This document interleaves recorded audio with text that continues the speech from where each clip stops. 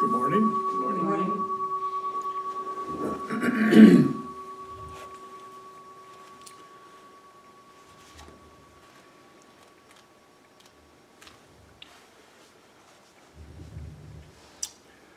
In the collection of Zen problems known as the Gateless Gate, number 38 goes like this.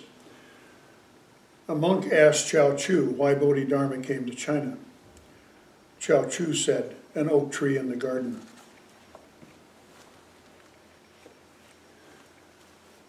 We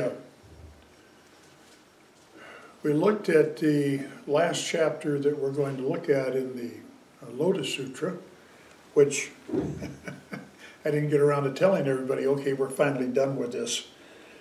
And we'll be starting the Sutra of the Sixth Patriarch next week. Something a little less verbose. Our monk Bhatthai has been overwhelmed by the verbiage in the Lotus Sutra. And the last chapter we looked at was on Dharanis. And Dharanis are long magical formulas that are recited, and they're related to mantras because mantras are short magical formulas that are recited. The difference with a Dharani is very often they don't translate so well. And we always begin our meditation and end it with a mantra, which is Om Mani Padme Hum, which we know the meaning of. It means hail to the jewel in the lotus, which is Kuan Yin or Quantum. The other sutra, the Dharanis are kind of long.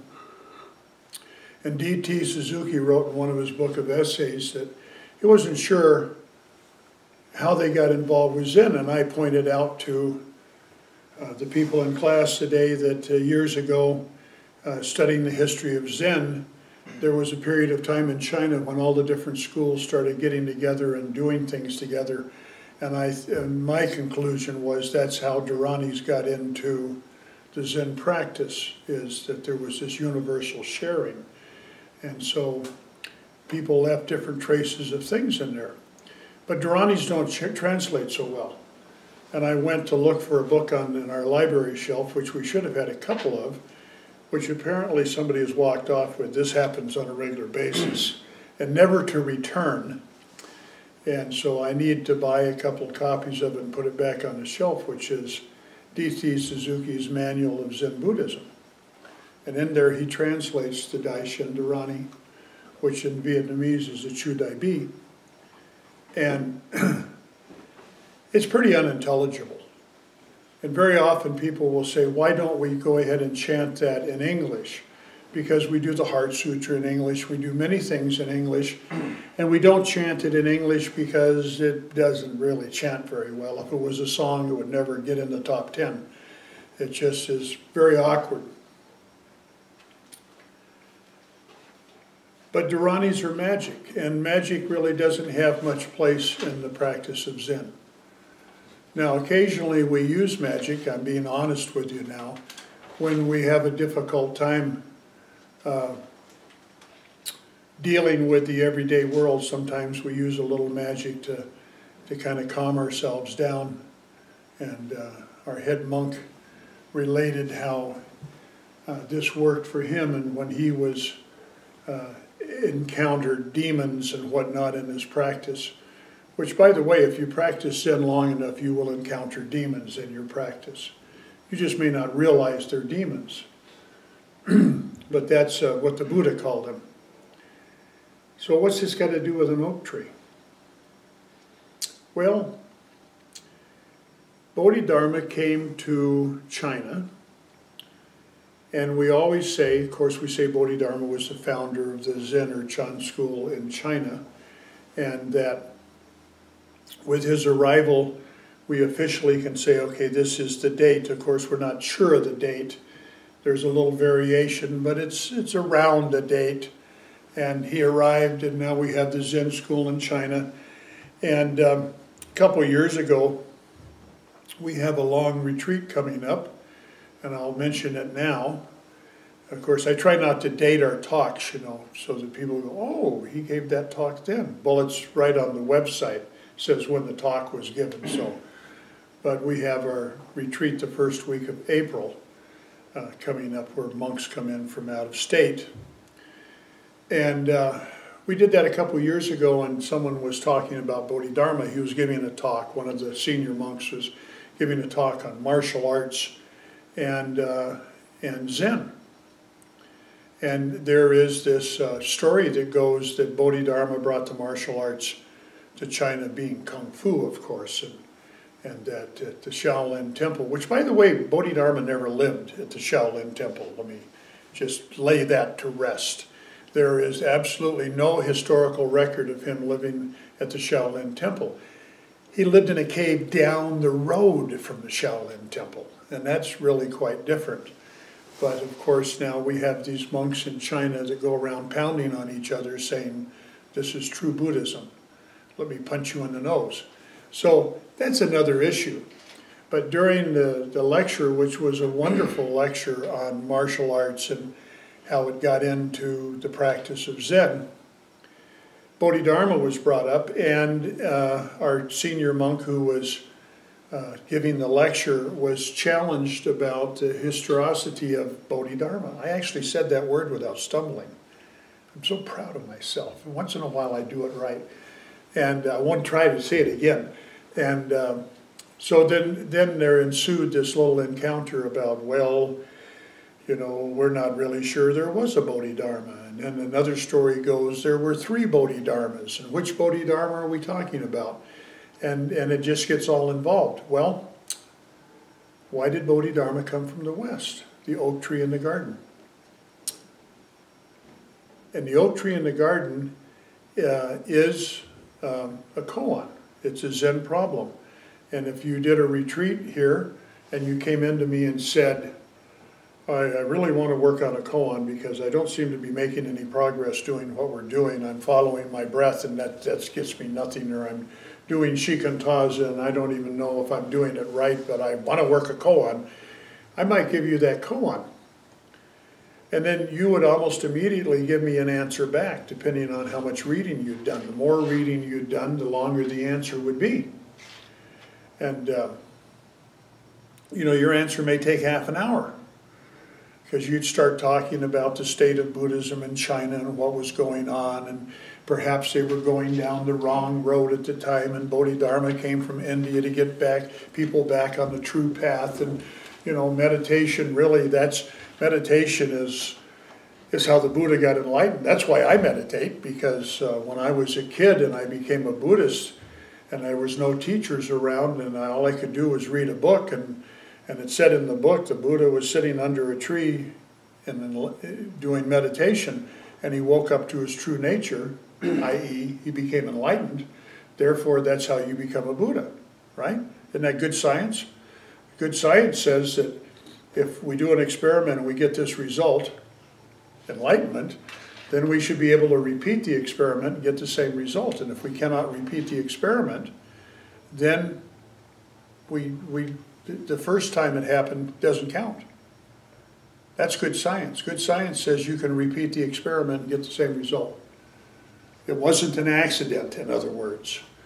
So if the Buddha did not become enlightened accidentally, or to put it another way, if meditation had nothing to do with his enlightenment, then we needed to do something else. Maybe we needed to starve ourselves to death, or wander around in a forest for 7 years, and then finally give up and become enlightened, and the meditation had nothing to do with anything. Maybe. But what we do is we try to do good science, and what we've discovered over the years is that if you do meditation and you do it wholeheartedly, and you learn about the oak tree in the garden, and you stop worrying about why Bodhidharma came to China, who cares? Maybe he came there because he had some things he was going to sell in the market, because we know he came on a boat. And maybe he was actually really a merchant, and he wasn't a monk at all, but he was called Bodhidharma, and everybody got confused because he looked like a monk, because he'd gone bald at an early age. You know, he had that metal patterned baldness that some men get. Who knows? Who cares? The point is, the oak tree in the garden. What's going on with the oak tree? Have you ever seen an oak tree that thought it was anything but an oak tree? Have you ever seen a neurotic oak tree? Have you ever seen an oak tree that thought it was special? Did you ever see an oak tree that had an inferiority complex? That's another word I normally stumble over. I'm doing good form today. In my old age, I'm developing a speech impediment where I just stumble a lot. So what's the deal with the oak tree? The Vietnamese have exactly the same koan, only they say the plum tree in the courtyard. It's the same thing. Okay, can you be the plum tree? Can you be the oak tree? Can you just be who you are and not get confused if I tell you that you're very, very talented, Rob? See, Rob already knows he's very, very talented, but sometimes he doubts himself. So, can I tell you that you're very, very talented without it going to your head? You know? Why do we tell people that they have talent? Just to encourage them. That's the only reason we tell them they have talent, to encourage them. I used to teach children. Children need to be told repeatedly they're doing okay. And why is that? Because society tells them repeatedly that they're not doing okay. That's the way society operates. Or you made that mistake. Instead of focusing on what worked right, we focus on what didn't work right. Okay? So we need to become the oak tree. We were talking today about the Dharanis, and we were talking about sound. And I had a very good friend who passed away. And we would be at Buddhist events, and we would invite people in, and they would be making their cultural music. And she very often commented on some of these groups that, oh boy, look at the samadhi they're in. And samadhi is a technical term. It's part of the Eightfold Path. It's number 8 in the Eightfold Path. And it gets translated as right concentration. But samadhi is a better word because samadhi is a single pointedness of mind. It isn't just, but the right is important. Because today I was saying musicians experience samadhi. And psychologists are very aware of samadhi. In the past, 2 or 3 or 4 or 5 or half a dozen, I don't know how many times, I've talked about this whole psychology of a happy person and the attributes of a happy person. I read an article 40 years ago in Parade magazine. I never forgot it, except I forgot all the attributes. I remember the article, but I don't remember. So I went on the internet and I looked up Parade magazine, which you can because Parade magazine just had its 50th anniversary, because it comes in my newspaper on Sunday. It's not much of a magazine now, but it used to be a pretty good little magazine. And they had celebrated their 50th anniversary. And I tried to look up that article because I was trying to remember what were the different attributes. Well, one of the attributes was gratitude, that happy people experience gratitude. Now, what's the deal here, you're going to say? I wish Jane was here today. She could probably take it right off for him. Jane is one of our people that is a psychologist, and so she's Dr. Jane. And psychology and psychiatry, I assume, have started looking in the last 20, 30 years at what a happy person's like.